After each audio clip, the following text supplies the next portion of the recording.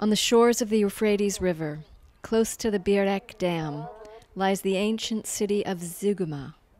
Today, a different kind of history is being made as a new city emerges, a tent city, home to over 9,000 Syrian refugees.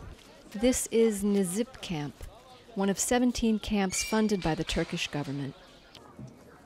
Mustafa fled Syria 7 months ago with his wife and 3 sons, a decision he never thought he would have to make. الحمد لله أنا في حياتي المدنية يعني قبل الحرب وقبل الضرب يعني أنا كنت فاتح محل حلاقة يعني الحمد لله مبسوط كتير أنا وعائلتي وأولادي يعني ابني صحيح مريض بس أنا بقدر بطلع بشتغل برجع على بيتي مبسوط وأولادي حوالي يعني أموري كتير كويسة. أنا كنت بتمنى أجي كنت أحسب حساب سابقا نقول بدي اروح على تركيا زياره انا بس لصعوبه بقى الاوضاع الامنيه عندنا وقت اللي اجينا على تركيا قلنا من دون زياره اجينا بقى صرنا بالغصيب من تحت الحرب.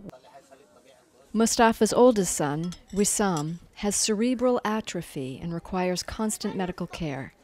The war in Syria denied him that, so Mustafa moved his family. Even in Turkey, getting the care Wissam needs has not been easy. The small camp clinic is not equipped to deal with long-term illnesses. Still, Mustafa has managed to get help for his son, and he finds comfort knowing that his family is safe. صرنا مثلا ننام مرتاحين نأمن في الولد عند الجار يعني بنقول انه ما بنخاف مثلا من شيء صوت من شيء ضربي من شيء كذا بنأمن عند جاري بيكون ابن عمي جاري بيكون ابن خالي جاري بيكون ابن قريتي جاري بيكون ابن بلدي. المهم انه نحن بايدي امينه اكثر ما يكوننا في البيت يعني. السياره هلا بدنا نروح على السياره ما عوده. As the numbers of refugees increase, so do their requirements, including those of the special needs refugees like Wissam. Yet, amidst the despair, hope still exists.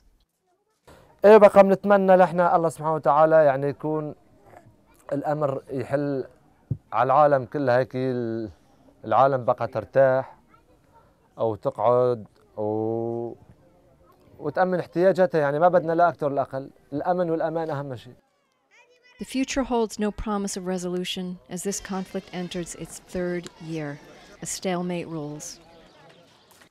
Mustafa is thankful for the help he has found. At least for now, his son has access to doctors and medicines. His life has been made a little more comfortable.